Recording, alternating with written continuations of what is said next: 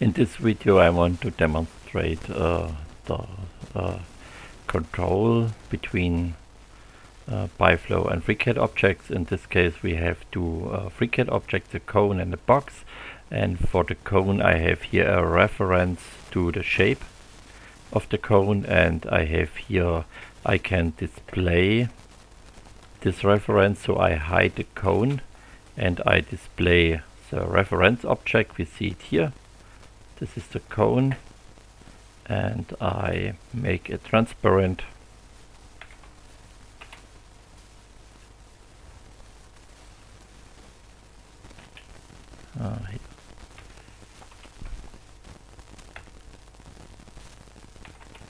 So then I have here an edge object.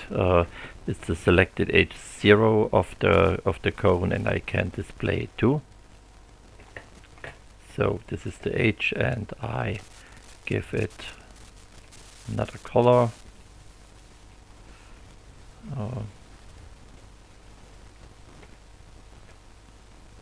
Make it a bit larger. So okay, we have this, and now we can change the values. Here I can change the radius, and I see when I change the value, then the view is updated of the reference object of the cone, and also the depending edge is updated.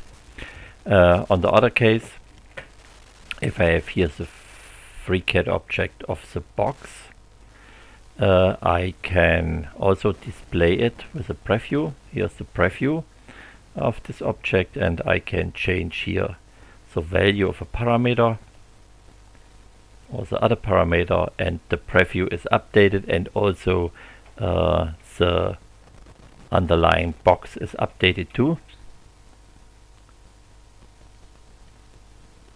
Both are updated. So the difference is, in this case, if I have a FreeCAD object node inside of PyFlow, and I want to change the values here in FreeCAD, and I change the value gets back to the value of the PyFlow. So if such an object here exists in PyFlow, in this case the control is now inside of PyFlow and not inside of FreeCAD.